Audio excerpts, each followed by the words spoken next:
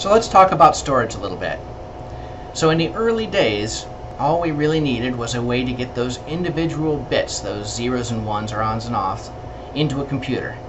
And we would literally, in some of the early ones, punch a hole into a piece of paper to say whether that was a 0 or a 1 bit. This is called a punch card. It has a lot of little holes in it. These holes correspond to little bits of data, so if something is either punched or it's not punched, it is super easy to understand. Of course, the downside is that is a very small amount of data. If you wanted to do something with this, you would have a stack of thousands of these. And if you dropped your stack and it went all over the floor, you were in for a really bad day trying to sort those out again. You'll see pictures in a lot of the older computers, ENIAC and Colossus for example, where they do the same type of thing, but they use a paper tape. And it will have holes punched in a tape that'll be fed through in really fast pulleys. And that's a big improvement on punch cards, but you still get trouble. Occasionally, for example, these paper tapes would be going through so fast that they would catch on fire, which is suboptimal in a computer system.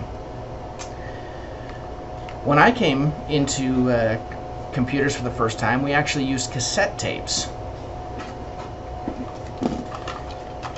much like this one, and you could actually hear, these are really made for audio, but you could actually hear the data making a sound as it went into the computer. It was a big relief when we finally got to the floppy disk. This has a little magnetic wheel inside. I don't know if that's going to come through on the camera.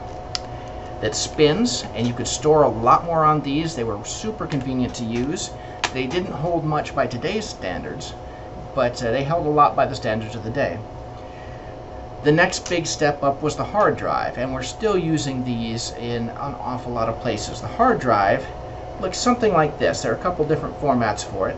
A little box, but on the inside you have a platter that was magnetic and a little arm that would move around. If you've got a record player, that's somewhat like an older mechanical version of a hard drive. And these could hold huge amounts of information. The newer ones still can.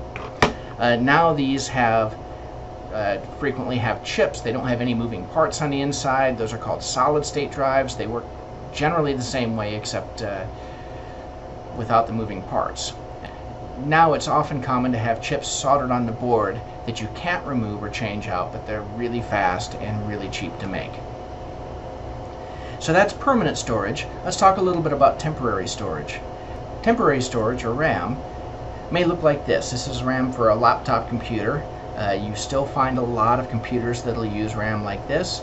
For the Chromebooks, the RAM is usually soldered straight onto the board. It can't be changed or upgraded, but it is really cheap that way.